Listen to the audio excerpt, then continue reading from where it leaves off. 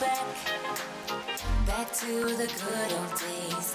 Let me take you back, back to the good old days. Let me take you back, back to the good old days. Oh, yeah. Let me take you back, back to the good old days. Let me take you back, let me take you back, back to the good old days.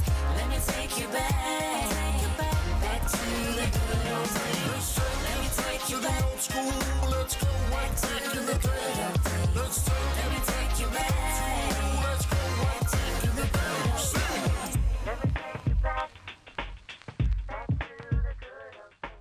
Let me take you back. Talofalava malole soifua maua malelangi e mama. Ni sambolevinaka ke manisakana wikanda mai viti. Hello everyone and welcome to Talanoa Tupe.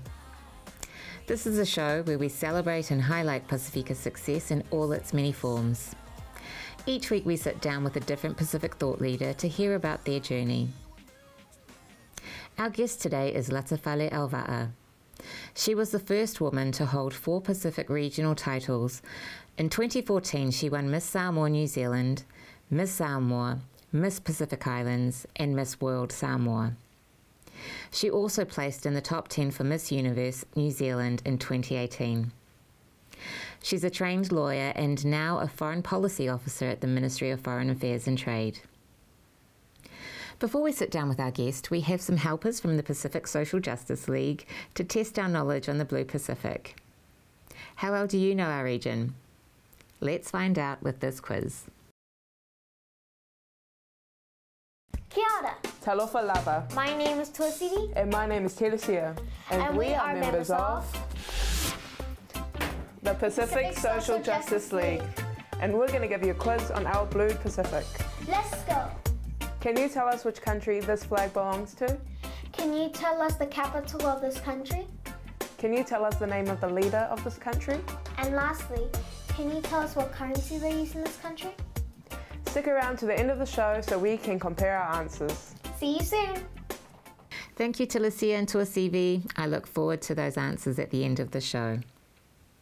Up next, they say that who we are is a result of what we feed our minds. The shows we watch, the music we listen to, and the books that we read. Our next segment is about Pacific literature and it's presented by my good friend Leilani Tamu. Ta'alofa lava malolele whakalofalahi atu. My name's Leilani Tamu. I'm a writer and an editor and I'm passionate about Pacific books.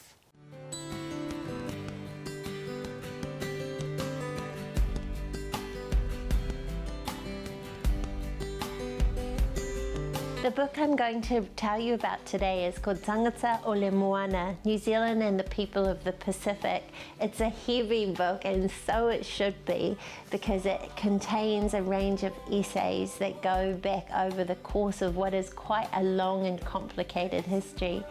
The book accompanies an exhibition which is at the Te Papa Tongareva, the Museum of New Zealand, and the book was edited by Sean Mellon, Kolokesa Mahina Tuai and Damon Salesa. This is an important book and it covers everything from early relationships in history between Aotearoa and its sister nations right through to more contemporary relationships, and particularly since the huge wave of migration to Aotearoa in the 60s and 70s. The book includes a range of photographs and some really interesting small I'd say almost like images of things that are in the exhibition. So it means that even if you don't get a chance to go to Wellington to see the exhibition, you can get a real sense of how rich and wide-ranging it is. It's a fantastic book and I highly recommend it. It's a great book if you want to give a gift that is really important for a family. If you like this review and you'd like to read more reviews, or you'd like to contribute a review yourself, please check out my website.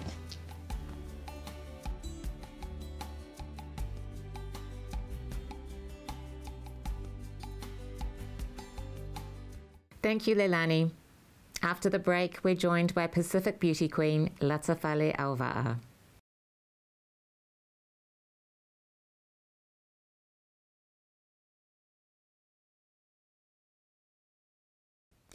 Welcome back to Talanoa Tupe. I'm here with the first woman to hold 4 Pacific Regional Beauty titles.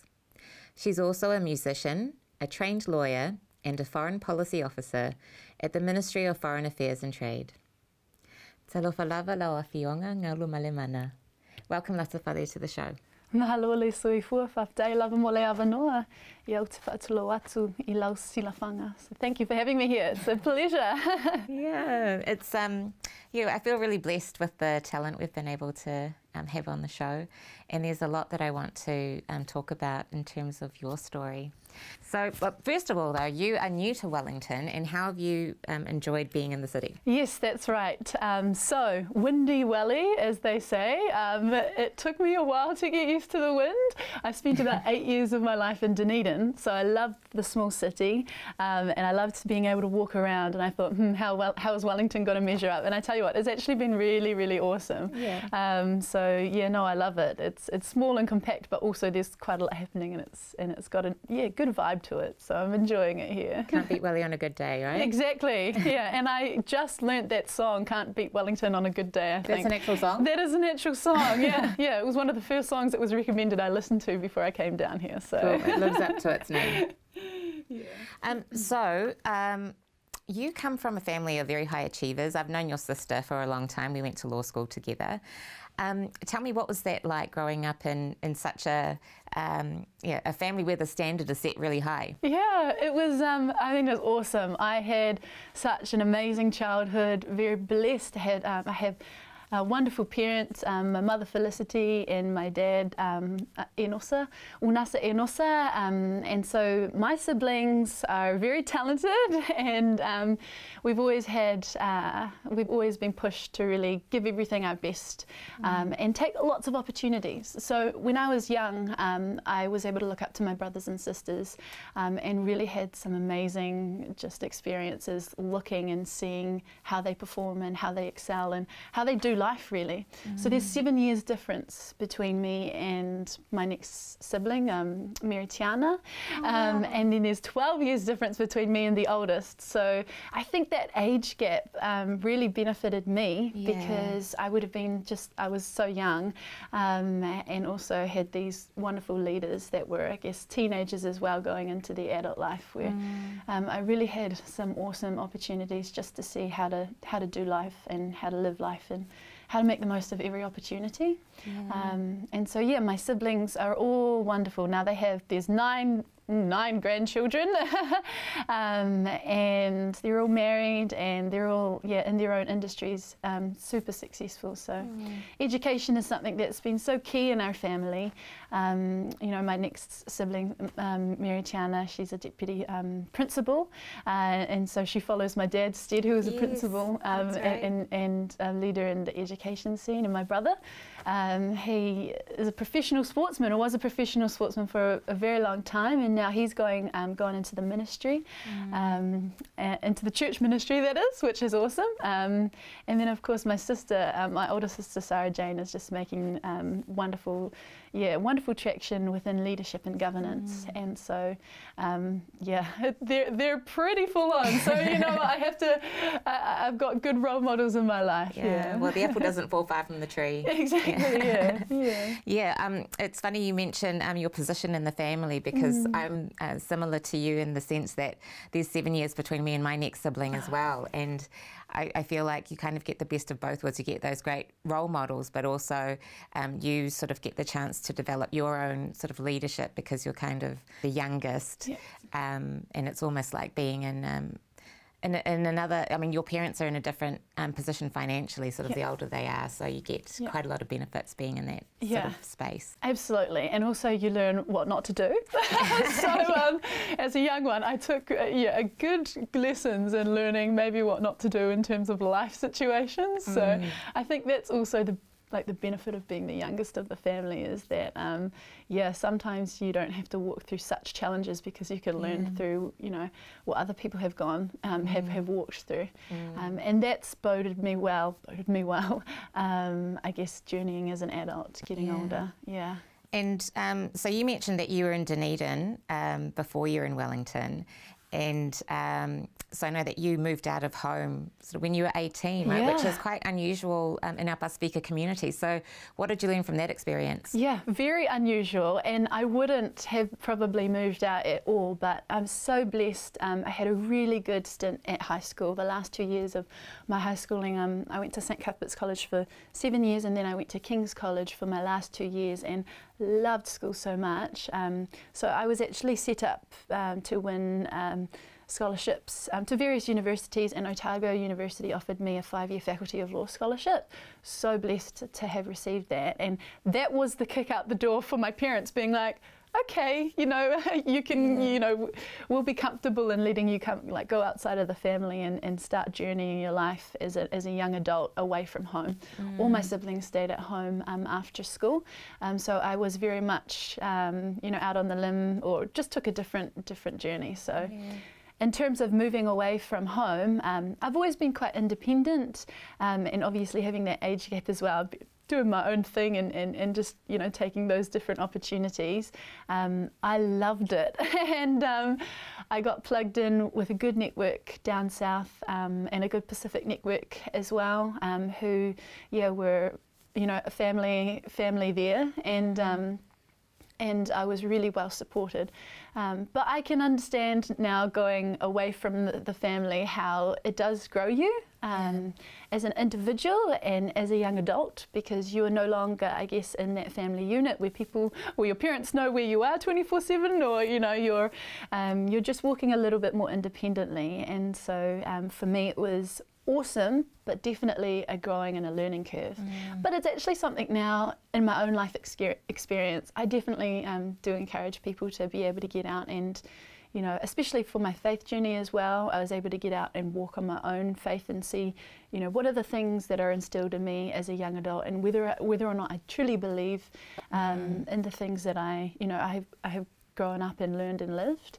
And yeah, so it's a testing time, but I mean, that's the experience of life, really. And so I loved it, and I stayed in wonderful contact with my parents.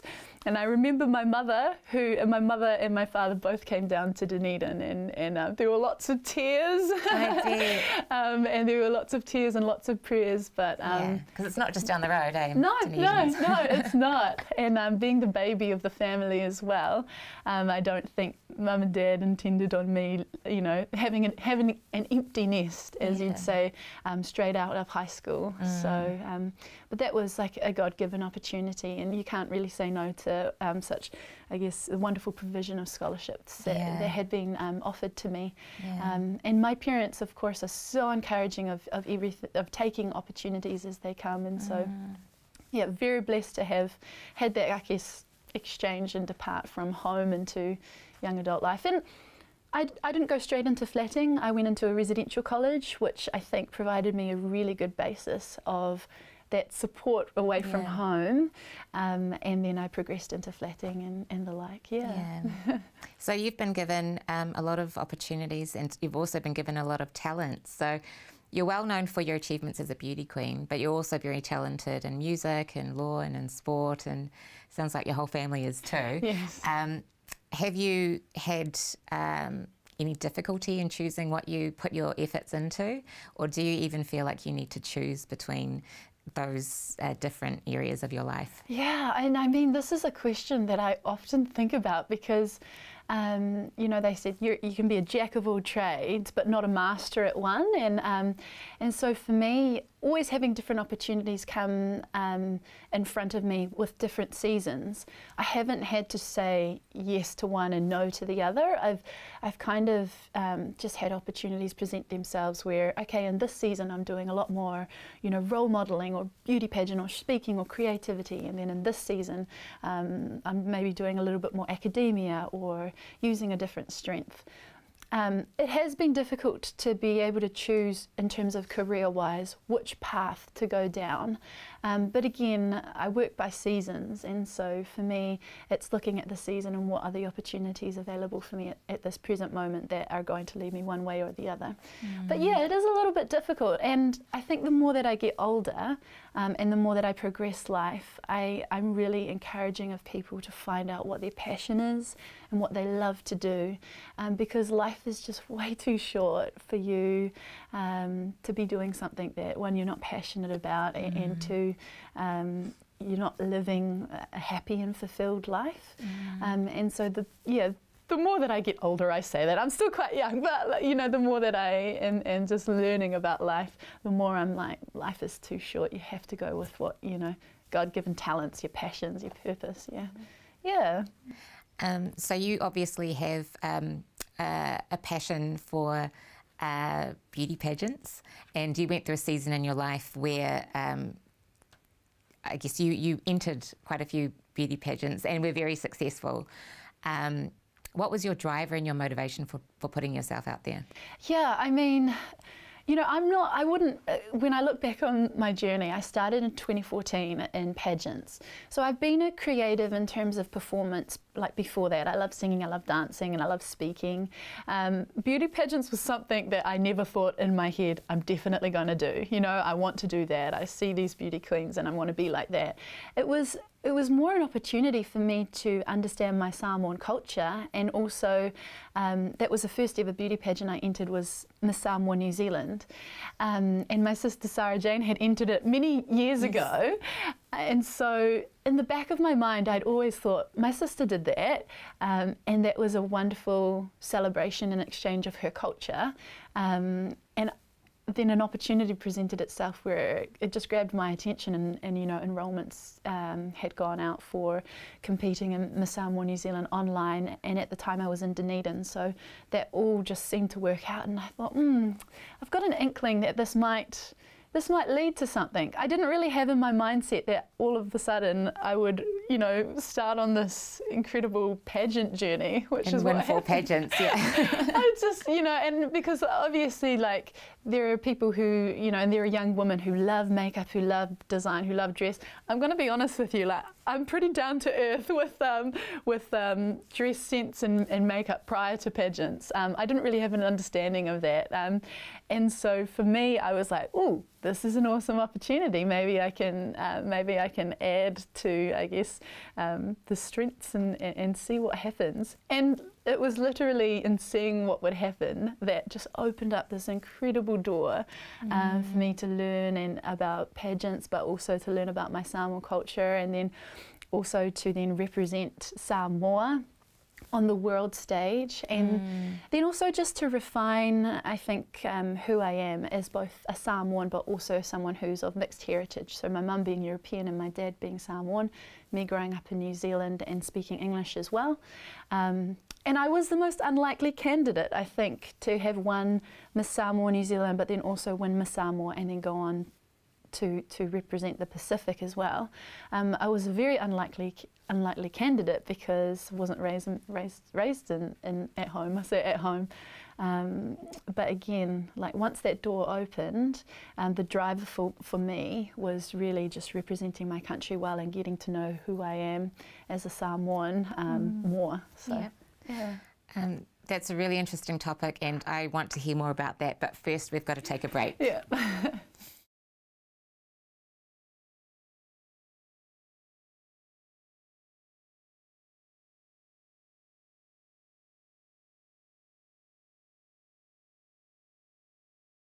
Okay, Latafale, I have to follow up with you on something you said. You thought that you were one of the most unlikely candidates to win Miss Samoa. What do you think are the challenges for Samoans who are born in New Zealand? Sure. I mean, obviously not being home in Samoa is one. But then I guess living in a community where you're surrounded by English as the predominant language, and then like, for example, myself, you know, I don't have, bilingualism isn't something that I was, you know, born and raised with, but my identity as a Samoan was definitely cultivated in me from a young age, despite the fact that I couldn't speak Samoan. And I guess one of the reasons why that happened is also education was such a big key. You know, when our I guess grandmas and grandpas, you know, migrated over to New Zealand, one of the key things that they wanted was education, and they wanted the younger generation to do well. And so, so for me, a big part of my life was excelling in the school system that I was in, and so obviously the command of the English language is something that I love, and then the command of the Samoan language is something that I love, but in a different cultural setting, having that expectation of me having to, you know, be able to speak Samoan made me quite fearful at that time, because of course you don't want to butcher your own language, you know, and so I think for New Zealand Samoans, especially those who are unable to speak the language, it's quite I think it's a tough position to be in, because we want to, and for me at that time, that was one thing that I couldn't do, and so when I say I was an unlikely candidate to win Miss Samoa, it was definitely because the language is, you know, it's precious, it's a gift, and so I had to cultivate this new mindset, and also surround myself with an encouraging bubble of people who just saw me as a Samoan, because you know, my Samoan is in my blood, my Samoanness is in my blood, it's in who I am. And also then, you know, coming to my culture and just being open-hearted and open-minded that, you know, I can learn. It's never too late to learn, especially as an adult. And it's important to learn, and it's important to make mistakes, even with the own language, even with the Samoa. And so, yeah, I saw that whole journey as just an incredible learning journey for me to, you know, have this opportunity to find out about who I am as a Samoan. My name Latafale is so special, and I've always been the odd one out as well, because not many people have, well, not many people at all have the name Latafale, or have, you know, Samoan names within the community that I had, my education community, or my schooling community. And I loved learning about my name, because it's what they call it. My dad would describe it as a princess title, the Tamaita'i title of the Matea. And my grandmother came over from Samoa, and about a couple of years after I was born, my first name is not Latafale, it's Alofa, but she gave me her title, and so when I started learning about how wonderful, you know, that lineage is and where that stems from, and then starting to get involved in my culture a lot more, it's just this amazing part of me that all of a sudden I felt just awakened, and I just felt so much more connected to who I am and who I am when I say I am a Samoan. So yeah, I was an unlikely candidate, but thankfully you know, when I won Miss Samoa, I had to move over. Moved back home, and I had to live and breathe in Samoa. And I said, one of my goals was, I said, you know, to myself, I said, even though I can't speak fluently, I am going to show my heart and pour my heart out to my community and get involved in absolutely everything that I could. And I think that's what allowed people to come out and support my journey, and for people to be invested in my journey. Whether or not they were New Zealand Samoans, Australian Samoans, whatever, we're all Samoan. At the end, you know, we're all Samoan, and Amen. And yeah, they just love. I think we just we get behind, you know, we get behind our people. So I really found that, especially moving to Samoa. That's such a beautiful story, and I think it's one that a lot of children of the migration can relate to, because when our grandparents came here, it was for a better life, it was for education, it was for, you know, everything that, you know, you've poured your heart and soul into to achieve. And I feel that those of us who have been through that journey, seen those sacrifices, and we focused on the things that our grandparents wanted us to focus on, but now we feel very deeply that loss of the language that came at a price, you know, for us. So, I mean, hats off to you for moving to Samoa, for putting yourself out there, for making the mistakes, and you know, I think that is something that's really encouraging for a lot of people of our generation. Yeah. Awesome. In order to put yourself out there in those beauty pageants, you have to be quite a confident person. Was that always something that was innate in you, or how was that nurtured? Yes, I think, like I said, having good siblings, Actually, it stems from my parents, if I'm going to be honest. My parents are amazing, and they always instilled in us as children a sense of self-worth that comes from our value system, and knowing who I am in my faith value system. And so I guess I was nurtured from a young age to be confident, to put the work in, as they say, do the mahi, and then just to know that you're worth something and you're valued, and what you do has an effect on other people, and what you do can have, you know, an important say in even in society. So my parents have always cultivated like a great attitude in us. And so I think that also is the reason why I've been able to put myself out there, because the values that I have, faith, love, but also the fact that, you know, God's created me as a child of His, and then every opportunity that presents itself is not by chance, but there's a purpose, and so in understanding those learnings, that's probably been a big backbone to me going out and doing what I have been doing. But from a young age, Mum and Dad also put me out, you know, at church, singing at church. You know, in Sunday schools, we would go to old retirement villages, and we would be singing there, and we'd be speaking. And I remember Mum and Dad, you know, training us up to speak for, you know, speeches and doing all of those primary school activities that involve public speaking and involve being in front of people. And so I think that training also has added to me being able to put myself out there. And yeah, actually it's quite funny. I remember the speech that my brother did on cats when I was in primary school, and I actually copied nearly the exact same speech that he had given. Another advantage of having older siblings. The other advantage of having older siblings. But no, my parents have always cultivated us a great sense of self-worth, and that what we do matters, and yeah, just to have confidence in ourselves, even if we don't necessarily get it right, or you know, yeah, even if we don't really think that we're, I guess, you know, completely, you know, inept for the role or whatever it is. They've always been encouraging that, you know, one step forward, and yeah, you'll see a difference. Yeah, sounds like they encouraged a real growth mindset in you and your siblings. Yeah, absolutely. Yeah.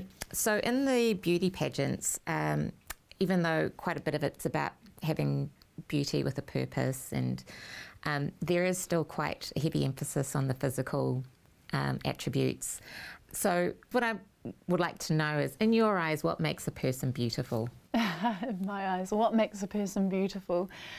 I have always, my number one ethos is that it stems from the heart, first and foremost, and cultivating, you know, your heart as beautiful then obviously overflows to when you speak to people, or when people see you and also meet you. And so as much as it's outward aesthetics, which is 100% what beauty pageants are all about, let's not say it's not. It's you know, that's a huge thing. Yeah, it's part of the competition. For me, I think what makes a person beautiful is having a beautiful heart, and those attributes which is, you know, love, kindness, acceptance, understanding, self-worth as well. So, and I'm never a person to judge someone by their appearance. I always love having good conversations with people and seeing maybe what's on their heart. So yeah, that's how I've always seen it, and that's always how I've wanted to represent myself.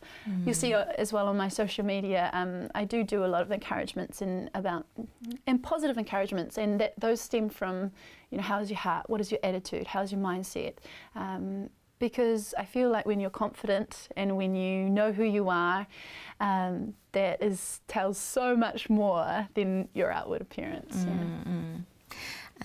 So I remember when you were going for Miss World Samoa, and you had the whole Samoan community rallying behind you, and now you continue to have a social media presence. Do you feel there's a responsibility that comes with having a social media following? Absolutely, absolutely. And I didn't understand that at the time. In 2014, 2015, 2016, my social media just kind of exploded, and I didn't really have that mindset at the time to, oh, I'll be an influencer, oh, I'll do X, Y, and Z. Looking back on that now, I'm a lot more understanding that what I put out on social media actually affects people and can actually encourage people, and especially the younger generation. The messages that I receive from people are incredible, and they really are people sharing their real life stories and situations, and also sharing to me how my message or my word or my picture or what I've done has helped them, you know, make a decision about their life. And so when you receive those types of messages from people, you really have a stronger understanding of how important it is what you say and what you put out on social media. And I think that's even more prevalent today, considering the content that is going out on social media. I am a bit conservative, I guess, as you'd say.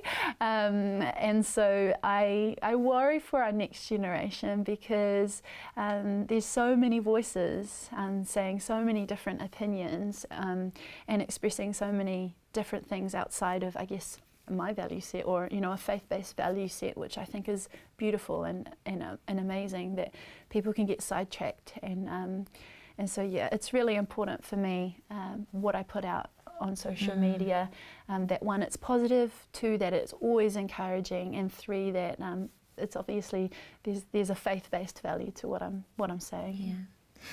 So something that comes across very strongly in your social media is your relationship with God.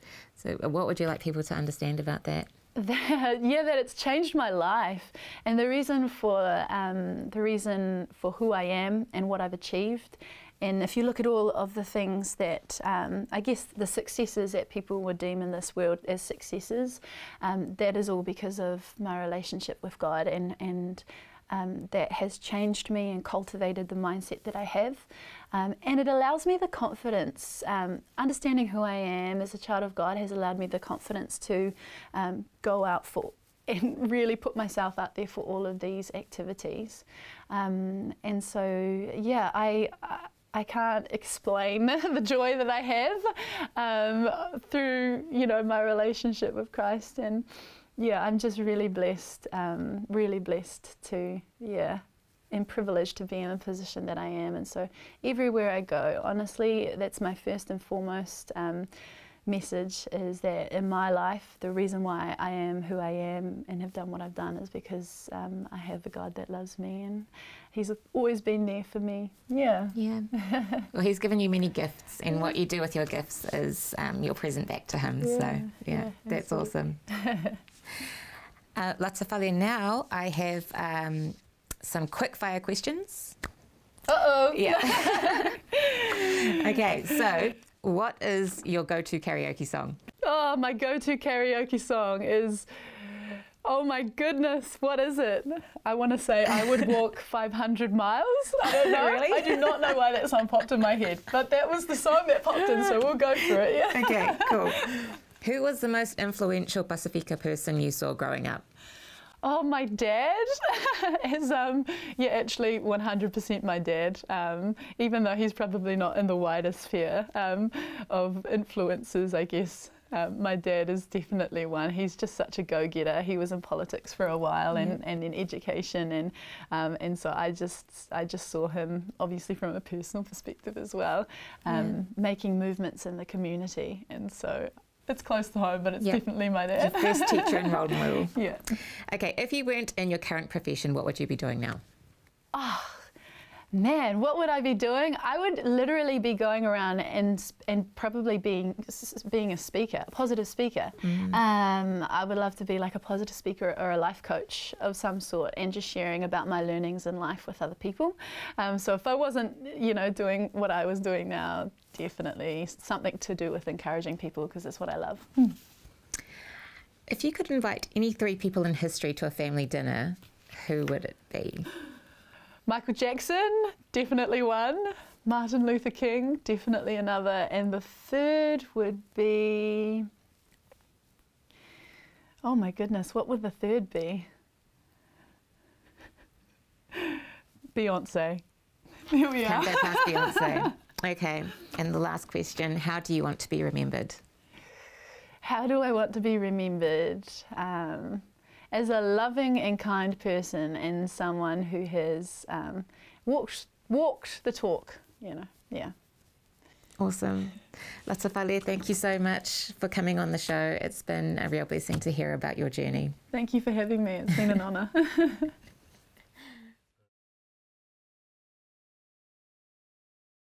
In our next segment, we call on parenting experts from the Martin Hautus Foundation Trust, which has been running parenting courses since 2010.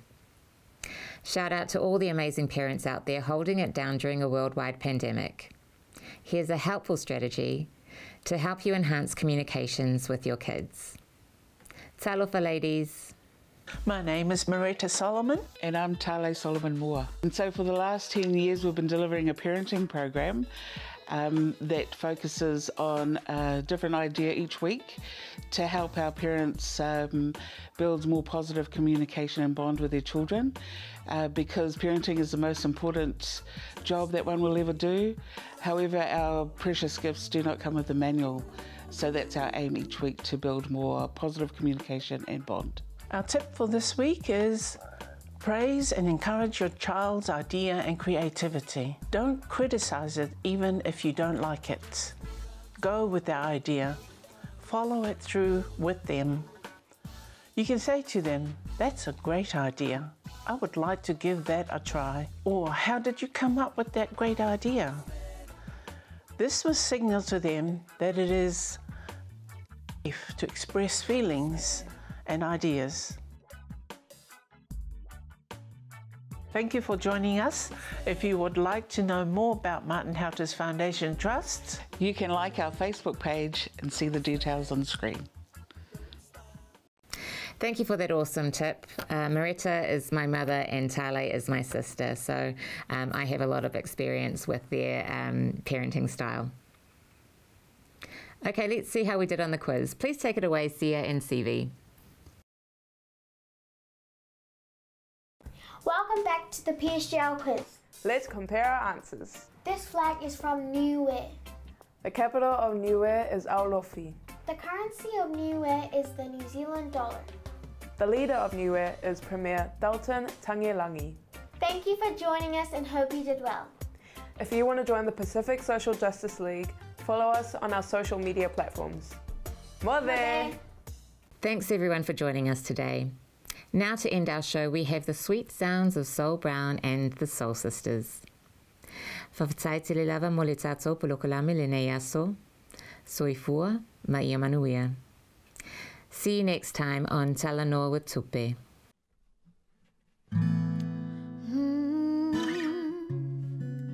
Yeah, I've been questioning you.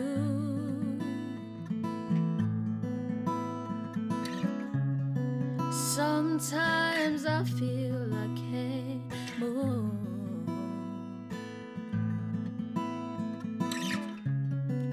When I'm down, you lift my spirit up. Don't we all need some love?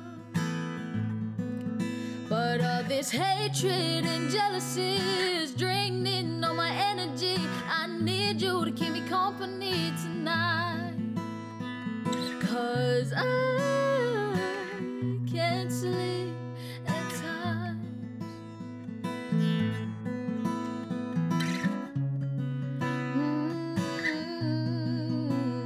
At times.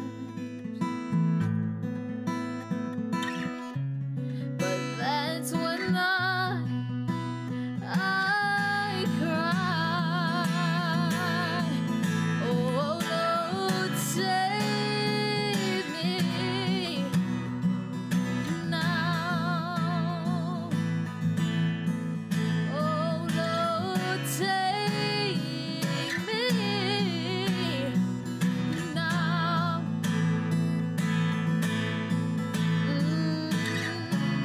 God, I just want to be